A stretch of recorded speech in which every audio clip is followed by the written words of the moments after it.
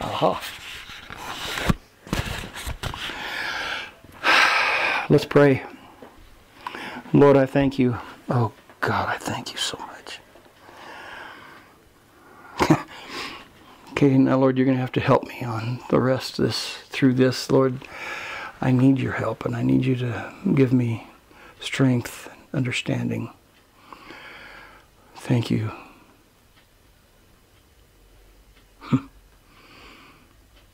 Lord, may this time be totally anointed in you. Thank you for all you're doing in Jesus' name. Amen. Okay. Surprise of all surprises, we're speaking on inheritance. This is number 5. We've gotten a lot done here. Pretty good. Weeks. I think we're just dying to be an heir. Amen. Pun totally intended. Let's go over some review. Last week, you receive everything in your spirit. Your spirit has it all. Spirit is, you got it. Who are you in your spirit? You are amazing. You are a brand new creation. You're not the person you were before you got born again. You are different. You are absolutely, you're down to your DNA has changed. There's amazing things that happen. Your spirit is absolutely, totally changed. You have everything, though, in your spirit. You are a full son to your Father.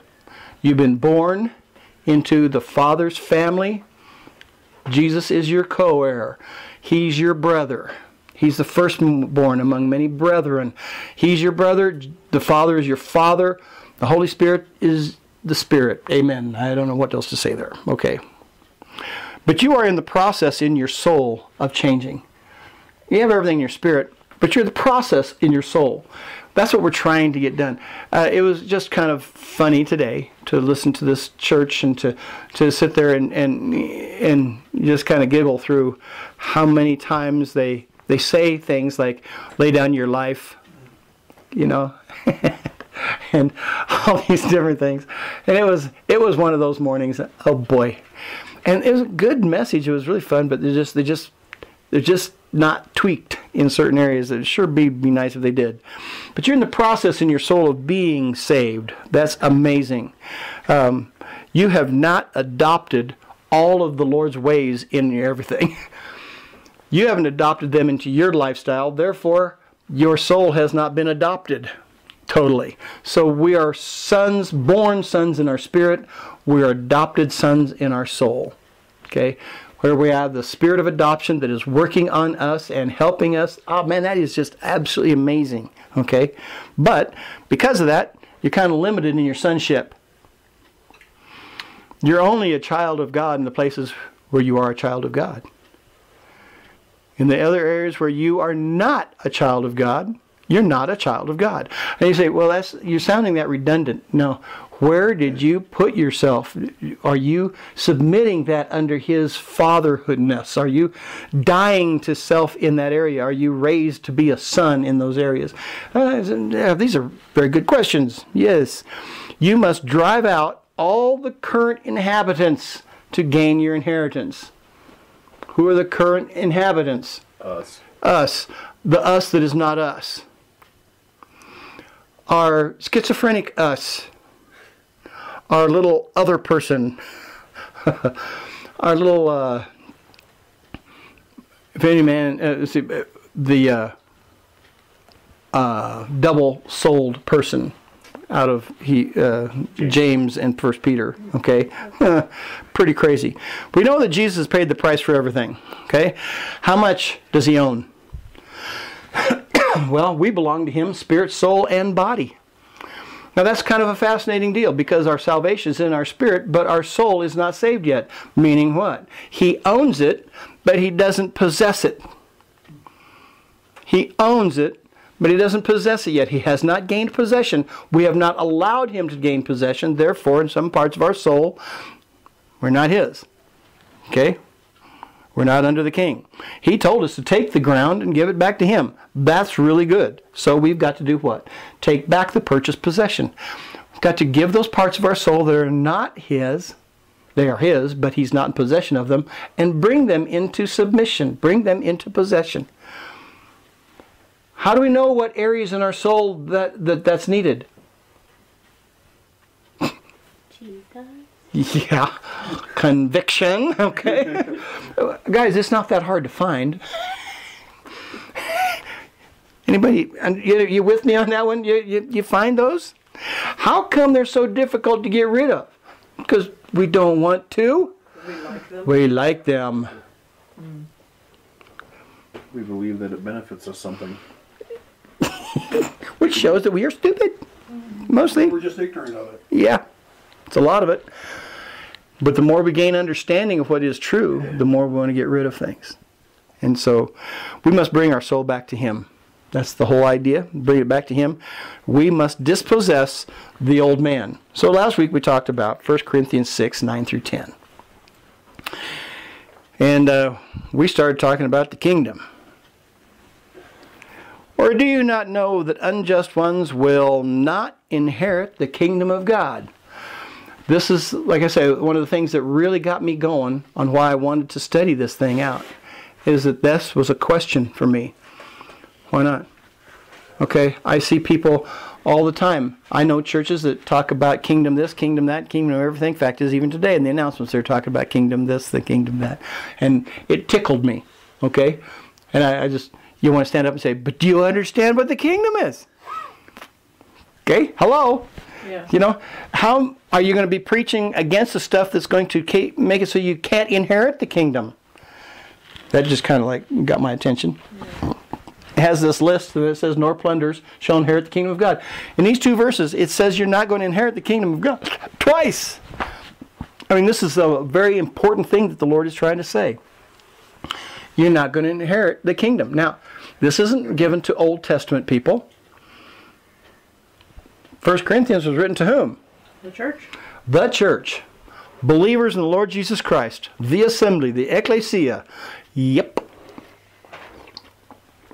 They were born again.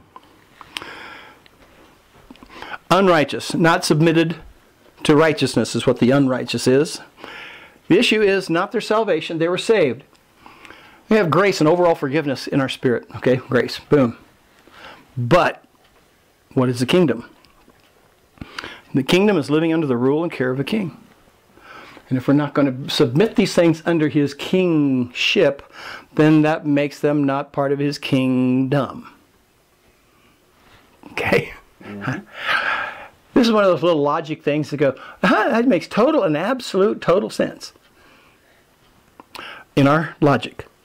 In our emotions, it doesn't make as much sense. Okay? Our emotional logic is it's really funky. What's wrong with our emotional logic? Well, we are saved in our spirit completely. We are in the process of salvation in our souls. We are indebted to live according to the Spirit, not the flesh. And there's gaining no benefit of living in the kingdom in the areas where we're walking in flesh. We gain no benefit of the kingdom. That should bother us. Yeah. That should bother us. Why aren't we seeing the healings that they saw like they did? Like there are signs and wonders and everything happening right in the beginning church. These guys didn't know squat. They didn't know anything. Really. They knew the Old Testament some and everything. They didn't know. They just didn't know. And yet they knew so much. Kind of amazing. They had signs and wonders and church growth. Everything happening, just boom, on everybody. Every one of the deacons was there to serve tables. How were they discovered to be people of power? They were doing signs and wonders. But the disciples of the 12, what did they say? We don't want to serve tables. We have too many things to do teaching the Word of God and helping people. You know, we can't do the ministry of the Word if we're always setting tables. So they had other people doing setting the tables, but those guys that were setting the tables were still going out and having miracles and signs and wonders. Stephen being proof of that. Okay? I just wrote about him this week, so he's kind of stuck in my mind. All right. So all the things that we've just been discussing, that's right. What are you, chapter 28 now?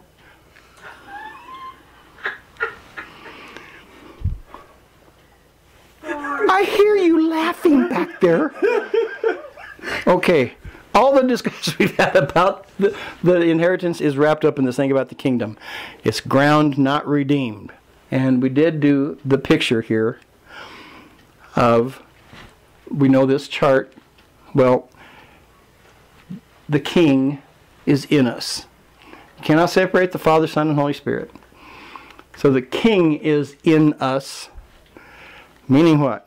Well, now this little chooser is like really important.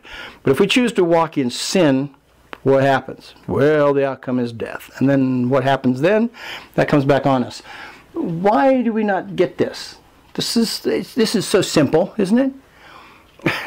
It is simple. It is simple. It's not easy, but it is simple. Okay? Kind of fascinating. Where's your heart? Well, the heart's the connection between the spirit and the soul. Meaning what? The things of the attitudes we're supposed to have, the attributes that God is supposed to make us, it has been given to us, but He wants the kingdom to be functional through all of us. He wants the kingdom through all of us. He really does. He really does. Not just your mental logic. He wants the kingdom to be part of your emotional logic. You know, the more we spend time in our emotions worshiping Him, a little bit like what we were doing today, the more our emotional logic lines up to Him. Okay? Can you justify the anger that you have experienced during the week and worshiping Jesus? Can you put them in the same context? Kind of like, no. Bless the Lord, O my soul, and all that is within me. All is in me. Smack this guy in the head. All right. You know, just like, so, you know, yeah, this is the big problem, is that He wants the kingdom to be functional in our emotions also. Our emotional logic has got to be something that we are also praising Him with. We know that there are things called hardness of heart. And those hardness of heart issues do what? Well, they mess up everything. They make it so that the things of the Spirit cannot make it into my soul. The things of the kingdom are not in me. Through the hardness of heart, the wounds, and the choices. We have got to forgive. Guys, I don't know of any one single thing that is more important to getting the kingdom within us than forgiveness. Okay? It takes away all wounds. Okay? That makes repentance absolutely phenomenal, because what does it do? It takes away all choices. Takes away the pain. So just between forgiveness and repentance, we have the availability to absolutely wipe out all hardness of heart. Two things. I make it sound so piece of cake, man. That's so simple. You could be a perfect Christian for only $19.99. Do two things. Right. Forgive everybody and repent for everything. Yay! It would work. Okay? It would work. And because of the hardness of heart, then therefore, I don't see who I am. Therefore, I don't see that I am the Son. I don't see my inheritance. I don't see my power. I don't see my authority. I don't see anything of the kingdom. Crazy, isn't it? Yep. So, then we looked at Revelations 21, 7 through 8, which is teaching on Revelation. So it's supposed to satisfy all those of you who want me to teach on Revelation. Here it is. I don't trust you anymore. The one overcoming will inherit all things. Nice. You want to do a fun little study? Just go ahead and look through Revelations with the word called overcomer. Overcoming. You have fun. To the overcomer I will. All the letters of the 7 churches, every one of them said something about a promise to the overcomers. Every single letter. Okay? So, kind of interesting. We have lots we don't understand. Okay? We have lots we don't understand. And I will be God to him, and he will be a son to me. But for the cowardly, unbelieving, those having become foul, and murderers, and fornicators, and sorcerers, and idolaters, and all the lying ones, their part will be in the lake burning with fire and brimstone, which is the second death. This is only, all these promises are given only to the overcomers. Continuance in the sin is not overcoming that sin, is it? It's not overcoming. So, but then it says one thing really bad, and that's over there on the left-hand side. It says, having become foul.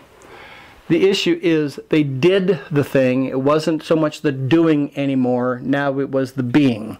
They had done it to the point that they are now being it. Okay? If somebody steals, people call him a thief. Not necessarily. He steals. But his identity, he keeps stealing, he will eventually become a thief. Or that's what he does. Okay? No. I've stolen. Doesn't make me a thief. I've repented for it. All this sort of stuff. Nope, it's not who. You stole? Really? Did you give them back the pen? Oh, I was going to steal one of those pens today. That is funny. Okay. The end result is a selfish focus, an identity, if they continue on it. Okay? It shows. So it shows why. Shows why the inheritance is bad news. Everyone is born a sinner. We all have been given a way out. We don't have to sin. Romans 6:14. Heard that somewhere before. There's an echo in the room. By grace we have been given a better, much better life, and therefore, the nasty thing to be said, we determine our end result. Isn't that just the nastiest thing you could tell somebody? It's all your fault. You can't blame anybody. Can't blame anyone. That's the end of it. Okay? Which is too good. Now, see that little star? I do see that little star. That's you have that one side perfectly just perfectly lined up. My little star is there to remind me that now review is over. Now we're getting into the new stuff.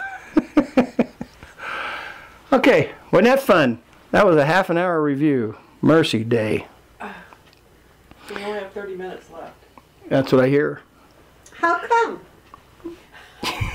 Yeah, so there. Yeah, tell them, Jeannie. You tell them. Yeah. Well, I'm gonna stay out of this one. I sense the end is not. It was good knowing you. It's been nice being here. Hello, Jesus. I'm coming home. Okay, inheritance.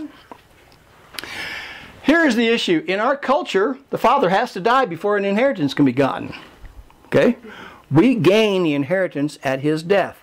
When our dad dies, then they read the will, and at the reading of the will, boom, we get the inheritance. And everybody knows what the inheritance is after somebody dies. This is normal. This is common among men.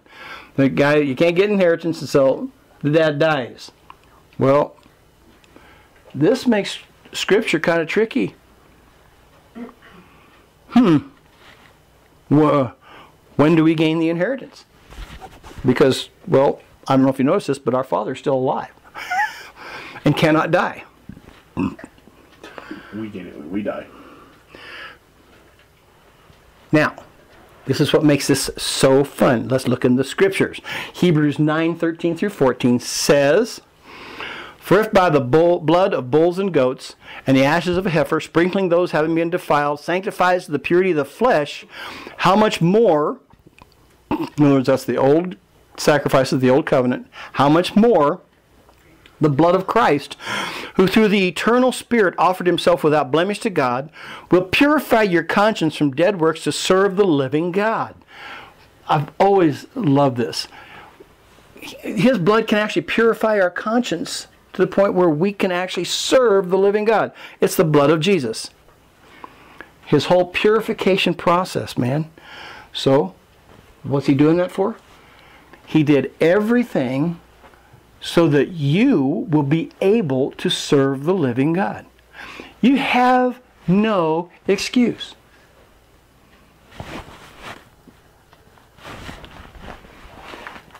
They dedicated a couple little kids today, and the girl's name was Selah. How did they pronounce it? Selah. Okay, and it tickled me. I was just like, and so what does her name mean? Pause and think about this. That's her name. Okay. But think about this. This is a Selah moment. What? You are now able. For anybody who says, well, I can't do that, then you missed it. You missed the understanding. Yeah, you can. You are able to serve the living God. Well, I can't preach. If God says for you to preach, you can. Because you are able to serve the living God. Amen. Okay, why can't it go out healing? Listen to God. Because He says you can. We are able to serve the living God. All excuses have just been killed right there. Just look down at your feet and you find your excuses dead, laying there in a pool of blood. That's it. That's the end of them. Who killed my excuses? Jesus did. Jesus. But the very next verse says this. And because of this, He is the mediator of a new covenant. Remember the old covenant. Because of His blood and His ability to bring us into the work of being able to do all the service of God, He's a mediator of a new covenant. That is, death having occurred for redemption of transgressions under the first covenant, the ones being called might receive the promise of the everlasting inheritance. He says, yeah, there's a good things happening in the Old Testament. Now, how do I know there's a good thing happening? Well, Jesus went down there, preached to them, gave them salvation, brought them, as their faith was looking forward to the cross, He came down after the cross and gave them eternal salvation, and they won it. He fulfilled the entire Old Testament. Just this week He will do that, if you're paying attention. Okay? How fascinating. But it says, but the ones being called, mediator a new covenant, to the ones being called might receive the promise of Everlasting inheritance. the everlasting inheritance. Through what? Through covenant. Now, we saw this last week about the covenant. Okay? We keep bringing up covenant. Why do we keep bringing up covenant? Because it's like really important, okay? I think it's kind of fascinating with the ones being called. Are you? Yep. When were you called? Before the foundations of the earth. When were you called? Oh. Well, that's an embarrassing story. Down, Nathaniel, okay? When were you called? You were called. Okay, this is a very, very big thing. As everybody says, well, I wasn't called to the ministry. Yeah, you were.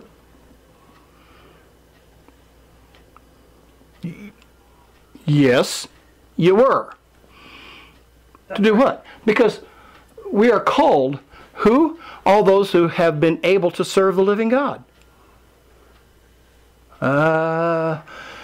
He has made you able. He has called you. He's brought you in. Now, He spoke your name. He spoke you into existence. The second you were born again, what happened? He created a brand new creation in Christ, didn't He? Yep. You following with me? Are you a new creation? Yes. Brand new creation. He spoke you into existence. He spoke. That's the calling. See So this? you would be correct in saying the old you could not serve. Exactly. But the old you no longer exists. Right. So since the old you no longer exists, then your old excuses no longer exist. Ha. Which means that you now have to get into a whole new journey of rediscovery. Well, what am I able to do? Bingo. That's the whole journey of new identity in Christ, isn't it? Amen. The first covenant was cool. The second covenant is better. We receive the promise of the everlasting inheritance. Remember last week we talked about the Holy Spirit of promise. What is this promise? See, this promise thing is fascinating. It's when God speaks something that we're going to get. He gives us a promise. Well, the Holy Spirit is making sure that promise is going to be fulfilled. What was the promise? What do you think? What's the promise? Salvation. Salvation and? Eternal life. And? Jesus. And all of it, okay, all the promises, all the beautiful things, the healing, the supply, the things that He's doing for people, everything, we're all part of the promise. The great and the precious promises are all ours in the revelation knowledge of Jesus. Man, the Holy Spirit of promises makes sure it's all going to happen. And where is that promise? Right there in our inheritance. Which was spoken after Adam and Eve, after Adam had sinned, And God said, the serpent will bite your heel, but you will crush his head. Jesus, Got his heel bruised. and Jesus is. Totally. Okay, he won it all, didn't he? Okay. Would it be more accurate to say Holy Spirit of promises, making it plural, Nope. rather than just singular? No, it's singular because he's the Holy Spirit of promise. Not just the promises. He's the Holy Spirit of a being of promise. It's not just specific promises. It's that he himself is the being of that promise. To have him has everything. Okay. I hope I said that right. It made sense in here. It got a little muddled. It did. Translation some days doesn't quite make it out. Is would it be wrong to say this? Because the down payment, the earnest payment, having the Holy Spirit in us is The down payment of... earnest money. Right. That's true. Are you finishing that sentence, or was that the end of it? Well, it's an indication of the promise that Okay. dwells in us. Yes. That there will be an end result, which is part of the calling thing. It all goes together. I don't want to get hung up on that. I got bigger things to do today. Okay. And it talks about promise of the everlasting inheritance. We have a better inheritance than all of them because our inheritance is Everlasting. everlasting. I love it. The very next two verses says this. For where a testament is, the death of the one testating must be offered. For a testament is firm over dead ones, since it never has force when the one testating lives. Now there are some words. Yeah, let's play with this just a little bit. For where a testament is, let's find out what it really means. Covenant. A testament is a covenant. Okay? For where a covenant is, the death of the one testating. What does that mean? Making testament of the covenant. The one speaking forth the covenant must be offered. This is fascinating. For a testament is firm over dead ones, since it never has force. For a covenant is firm over dead ones, since it never has force when the one testating lives. This is interesting. Covenant, testament, will, these are all the same thing. Okay? I think this is fascinating. For where a covenant is. Now, Is that always translated? I mean, it's always covenant and not testament? testament, covenant, it's the same Greek word. Same Greek word. Always. Always. Okay. Okay? I'm checking out on Okay, you just knocked yourself out. I tell you, this is fascinating.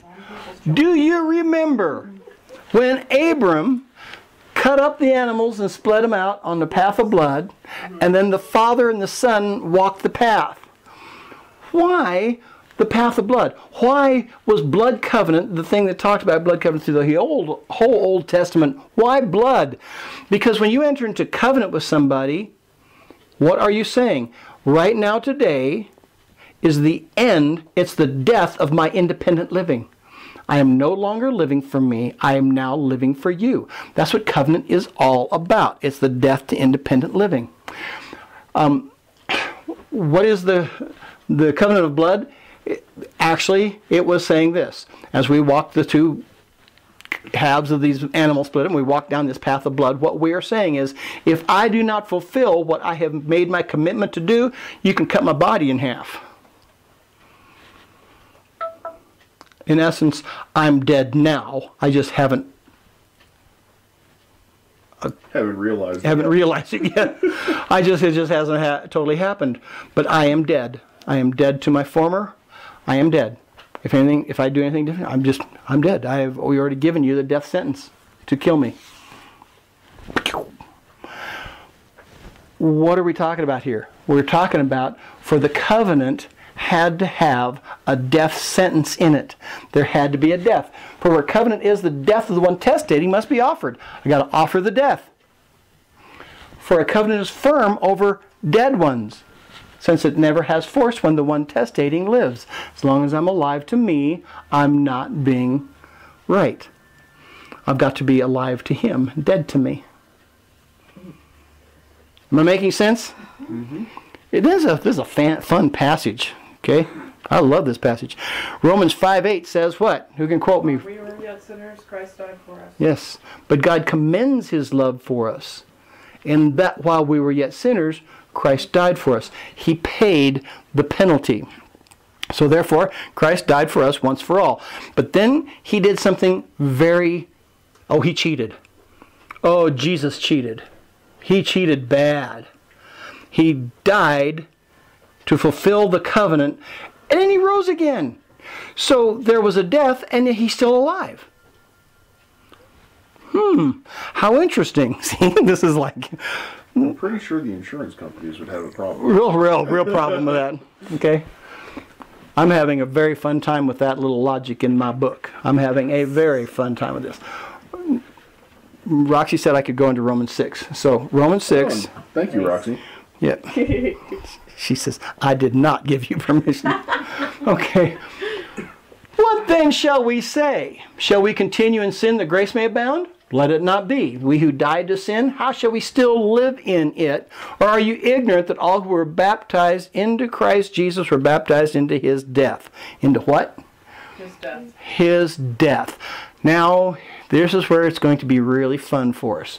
Is our joining to Jesus in his death and in his burial and his resurrection. Okay? In our spirit, we did die to sin. How? What was the mechanism of that? Because we were united with Jesus, baptized into Christ Jesus. Okay? We were immersed into him, baptized into his death. So this is kind of fascinating. Into his death.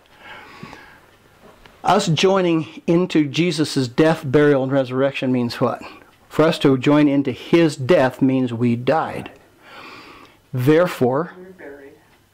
if we died, we gain inheritance. See? In God's way of doing inheritance, it's not the father who dies to gain the inheritance, it's the inheriting one who dies to gain it. Not the inheritee, but the inheritor. I don't know how that works. Okay, so I have to think about that more. But not the inheritor, not the one who's giving the inheritance is the one that's dying. It's the one who's receiving the inheritance has to die. Okay? So the simplified Jesus version is the grain that Falls. dies and goes into the soil and then turns into a plant. It has to die to being a seed. It has to be alive to being a plant. Right. Exactly. Absolutely. I think that is absolutely fascinating. Okay? And then it goes on to say, therefore, we were buried with him through baptism into death. Now, today, they had a baptism at the church, and they did all those scriptures. They did the Great Commission. They did and all these scriptures that were talking about other than water baptism they used, okay, to prove their water baptism. Tickled me. Okay? I just like, I just know that I just have to just let them, just shine them on, just let them go. Okay? That's not what the Great Commission talks about. That was but this was kind of fascinating. Therefore, we were buried with him through baptism into death. Which baptism? This is not water baptism. Spirit. This is the baptism when we were baptized into the family by the Holy Spirit. When we're born again. When we're born again. Is we are completely immersed into him.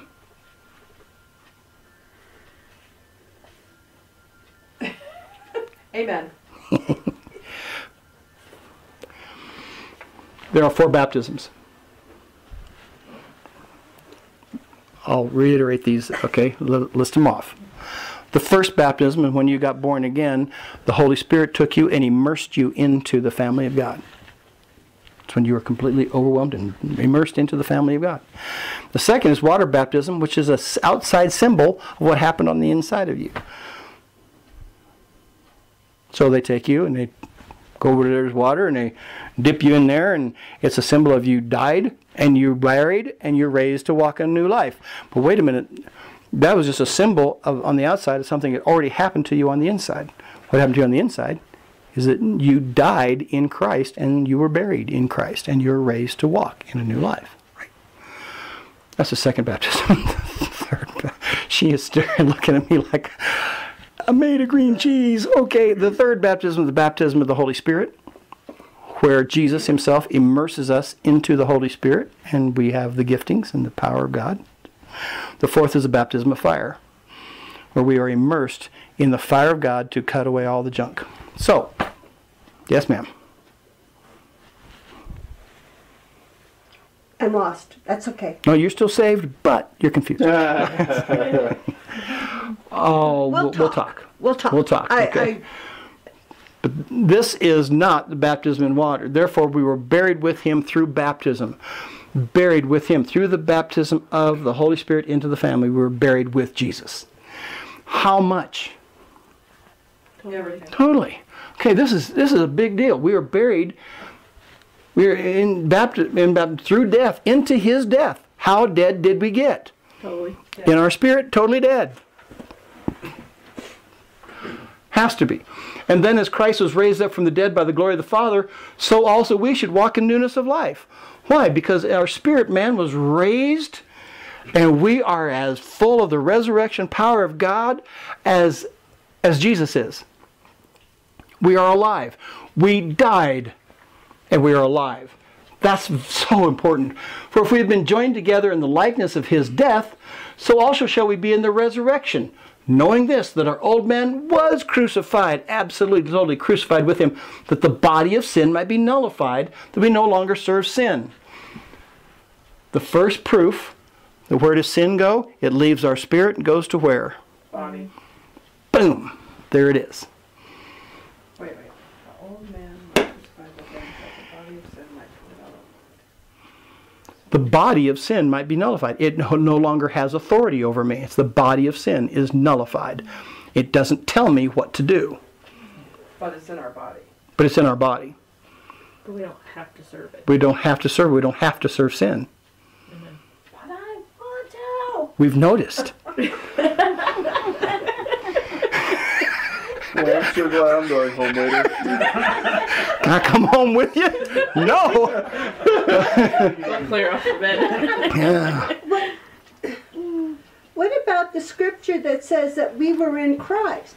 All men were in Adam when he sinned. Mm-hmm. And the believer was in Christ Mm-hmm. when he was on the cross. Yes. How does that fit Perfectly. with this? Perfectly. Because while Jesus was on the cross is when I was baptized into him. That's when I was immersed into that death. I was put inside. Baptism just means to immerse, to submerge, to overwhelm, to take your dishes and put them in a dishpan full of water. Bloop. I did the same thing. He did the same thing to me. He put me inside Jesus, where I was completely inside him. At the time? At the time. When Jesus died, I died. See, there's no time or space in the spirit realm. So when I died, what do? When I come to Jesus, I died. How? I was immersed into Jesus' death. When did he die? On the cross. Did I go on the cross? Yes, I did. This is what makes Wednesday so killer for me. Because I go through it and see that his death is my death. I was in him on the cross. If any man be in Christ, he's a brand new creation. Okay? This is, guys, we're getting really deep here. See, I get that. I get that. That's good. Okay? But what's the whole thing is, if my spirit is that's true in my spirit, I don't have to serve sin. Amen. Why does he make it so we don't have to serve sin? Because we don't have to serve sin, we can get that out of the road and gain the inheritance that he brought us. The sin is keeping us from that inheritance. Why? Because you do these things, you will not inherit the kingdom of God. Right back to choices. Right back to choices. This is also one of those discussions you don't usually have on a Tuesday afternoon anywhere. Okay? This is a lot deeper than the kind of sitting around Starbucks talking about stuff. Okay? This is deeper than that. This is pretty amazing. But into his death, meaning what? We were joined in the testator's death. The testator, the one who is making the testament, making the covenant, we're united in his death. When the Father and the Son walked the covenant pieces, why did the Father and Son do it? Because Jesus did it as the representative of Abraham. Abraham couldn't do it. He didn't have the authority. But Jesus did, and in Jesus walking the halves with the Father, did what? He bought it all. He bought it all. Because Abraham wasn't capable of having a full covenant Right. with the Father. He didn't have the righteousness. He didn't have the righteousness. But the Son did. And then brought that to all of us. And that was the first instance of Jesus being the mediator between man and God. That's one of them. Yeah. Amen. Pictures over there. Am I making sense here, guys? Or is this? And you wonder how come I didn't want to get emotional at the beginning. Okay. Can you define, like how you worded it for Joe and Kimberly's wedding? I'm trying. Go ahead. I'm listening. For Michael's benefit. Can you branch out on Which part of what I said at Joe and Kimberly's wedding? As a whole wedding. covenant, the spiritual picture of people versus Jesus? Not right now. I got a place I got to go. We'll talk about the marriage covenant afterward, okay? So remind me. We'll get into that. Okay. Hard right turn there on Johnson's Corner, man. It's like, okay. True in our spirit, to be worked out in soul and body. This is all true in our spirit, worked out in our soul and body. Why do I know that? So that the body of sin might be nullified. He did this whole thing for us, fulfilled it so that it would be able to come all the way down and get rid of all this stuff so that we can no longer serve sin. What can we do then? So we may serve the living God.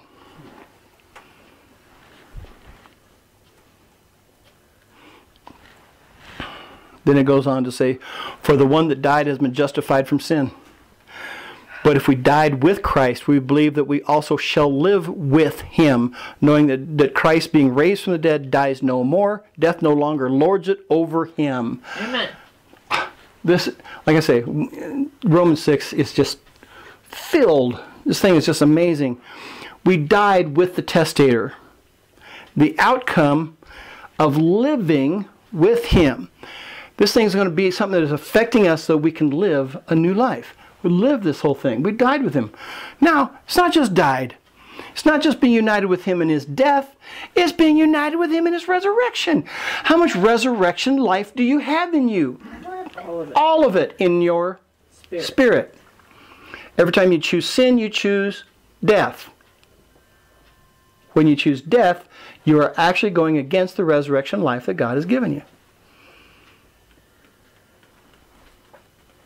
I'm starting to see those. We're full. Death, paid in advance. Death no longer lords it over us. Okay? It's the end of authority of death over us. Now, right there should be shouting. That's the end of the authority of death over us. Death has no authority over me. I am alive, and I have what kind of life? Resurrection life. The kind of life that cannot be killed, cannot be stopped, nothing can hinder it, except my choice of sin. And it had authority over us because we were previously in covenant with it. Right on. It had authority over us because we were in covenant with it. But we've been given an emancipation of proclamation Right. that we are free. Yes. More than that. Can it be more than that? It's heavy. It's interesting because, okay, why is it always seen as defilement when you go back to sin? Because it takes it away from the sanctification. Right. We were in covenant with sin. We broke that covenant with sin. We were in a new covenant with the Father. And then we choose sin again. That's going back to the old marriage. Yeah. That's oh. Defiles the land. Yes. Not even going to touch it. Not even going to touch it. Okay. It's good. It's dirty. Don't touch it. Yeah. Okay. This is fascinating, guys. This is the big stuff. And then it says about Jesus, for in that he died to sin once for all, but in that he lives to God. Died to sin once for all. And now he lives to God, so you also. Count yourselves to be truly dead to sin, but alive to God in Christ Jesus our Lord. So if we are truly dead to sin and alive to God, where? In Christ Jesus our Lord. That's fascinating.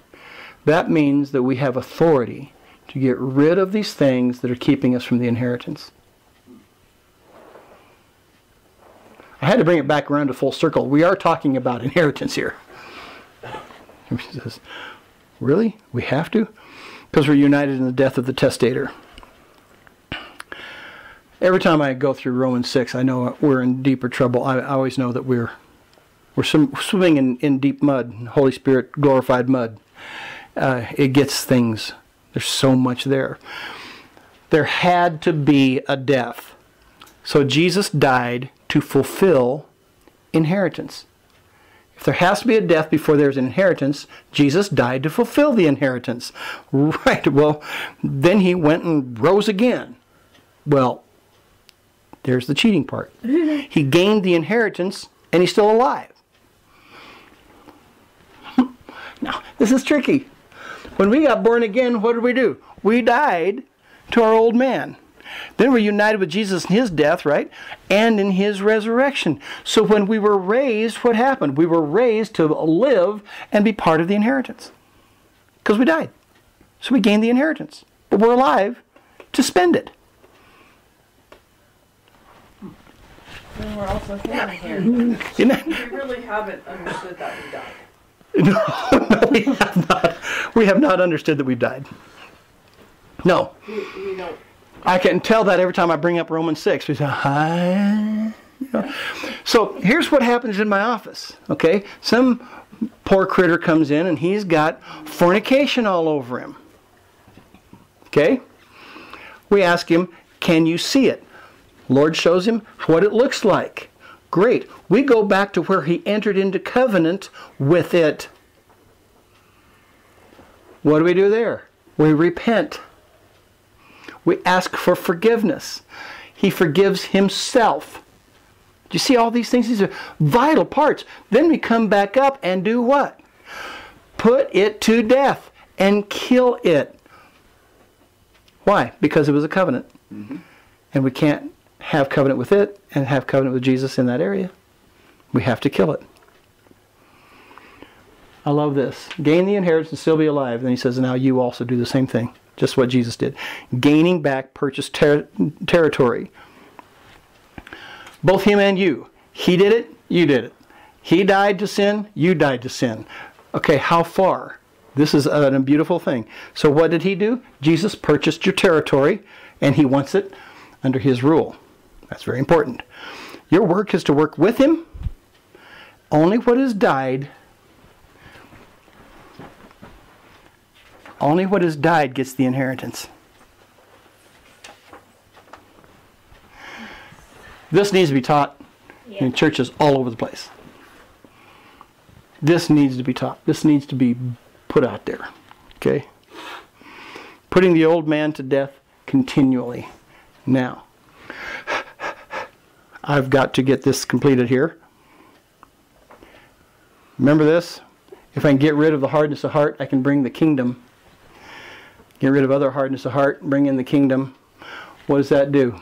Brings salvation and the kingdom and the inheritance, because in those areas I died. I'm letting that soak in. Okay. How much are we going to allow that death to come in? And how much of it are we not?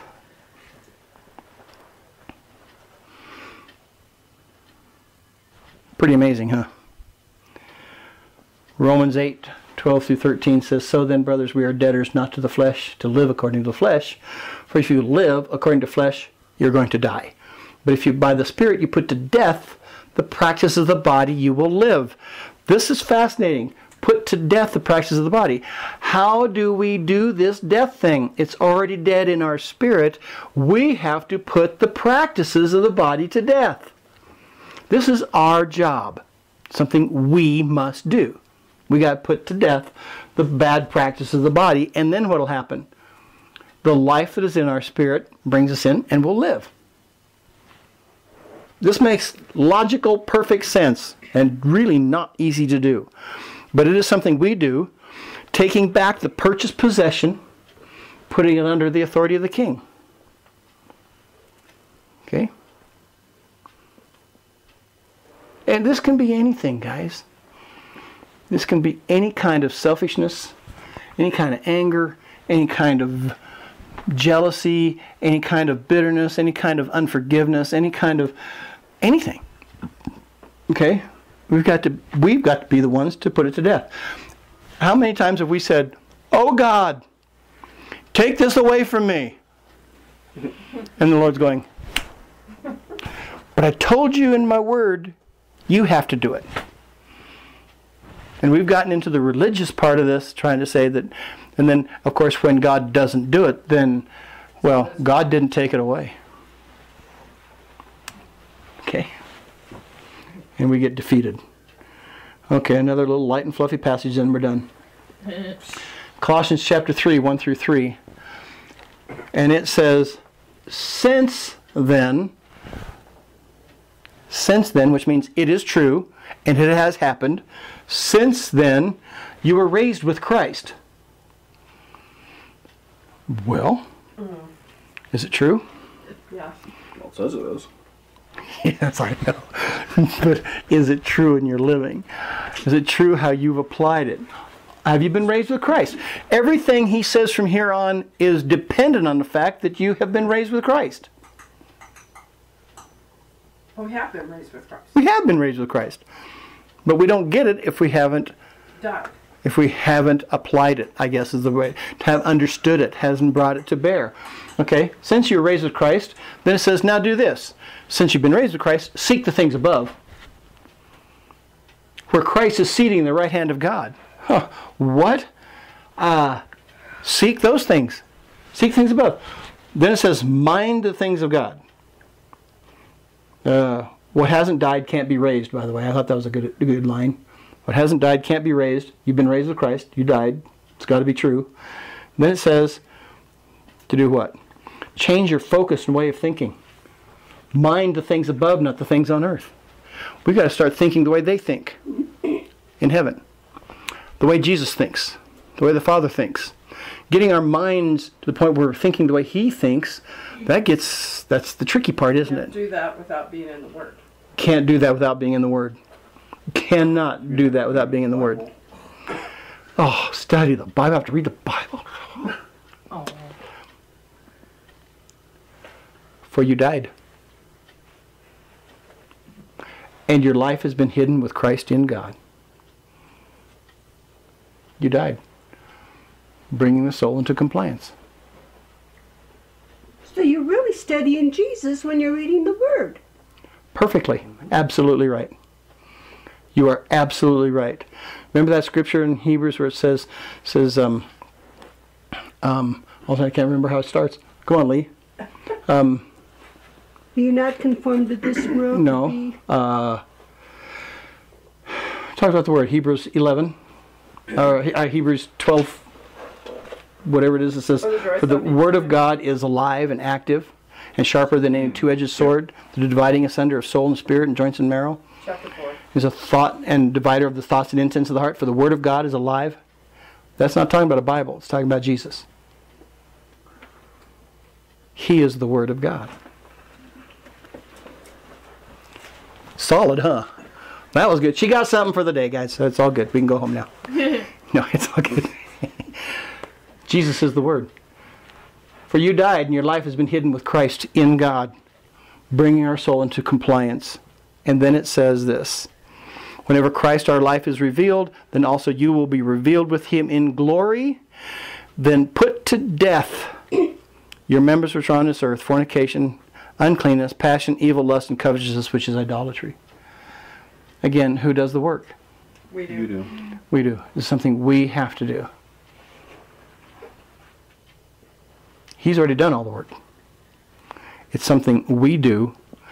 What are we doing there for? Is we're taking back the purchased possession. What a privilege to sit in an office, to sit somewhere, I don't care, in a Starbucks, sit across a kitchen table, I don't care where it is, with somebody and help them take off that junk and put on the new. Take back their purchase possession. And you are taking back their purchased possession and bringing them back into it, because it's all about identity. Only then can there be life. Okay. So what have we learned? Oh, no. Okay. We got to put to death the death in our life. There's a sentence. We've got to put to death the death in our life. We've got to apply the resurrection. Our death is mandatory to gaining inheritance. We must join him in his resurrection, and therefore we can do what? Walk in newness of life. Makes it sound so simple, doesn't it? We need to gain a true focus of purpose. Wasn't this fun? Yep. This is fun. Even for Nathaniel, who blurted out the answer at the beginning and thought he knew it all. So it was all good. What? Spoiler alert. Inheritance is your destiny. All the blessings are yours. That's why when we're in heaven, people are going to know what our walk is on earth by what we're wearing in heaven. Possibly. Okay. Because as we put on the Lord Jesus Christ, which Absolutely. means the more I walk with him and choose to walk with him, I begin to change. Right? You take off the old man. And put on the new man. one. And it's this that I am taking and giving to the Lord. That's true. That's true. I know that's I not don't all know. of it, but Yeah. but that is what I'm really doing. Is I am presenting myself as a living sacrifice, holy and Yes. acceptable unto the Lord. Which is your reasonable service, your actual ritual of mercy. Amen. It's true. I don't know that in heaven what we're going to be wearing will show everybody what happened to us on earth. No, I'm not sure that's true, but But it is true. We'll get there. yeah, but the point is, it's not about what we do here, because if what we do here hasn't been submitted to God, True. then what we do here has no value. Amen. It's only when Amen. we do what God wants us to do It's when we that become. has. It's what we become by what he has done. Amen. Yeah. It's the becoming that's the value of the doing. Just doing doesn't have value. Becoming and then doing does have value. Okay? Because it proves, it proves our Father's work. Do the good works and et cetera, but it shows who he has made us to be. We don't do the works to gain it, we become it, and then the good works happen. Amen. The only limitation is how much we are willing to take back. All right? Okay. Okay. I think we've squeezed it in there enough. Did you get something out of this today? Yes. This is... there's so much. What do we need? What's our final line on this thing is spend time with Jesus. Die. Find out who you are. Bring that into your soul. What you bring into death is what will bring you to your inheritance. All right? Let me pray. Father God, I thank you. You've done a wonderful thing for us today. Lord, we covered a lot of ground. Lord, each one of us are going, oh, what did we just talk about? So, Lord, you're going to have to remind us. You have been growing our intellect. You've been growing our emotions. You've been growing us to know you. And Lord, may we understand you more and more and more. as we find out the depth of what you've shown us and what you've done for us. May this week be a deep week for each of us, Lord. May we follow you and find out in you the beauty of what you've done. We just give you praise, Lord, in Jesus' name. Amen. Amen. Have a good week. Passion Week. Yes. It's a good week. Amen. Okay. Okay.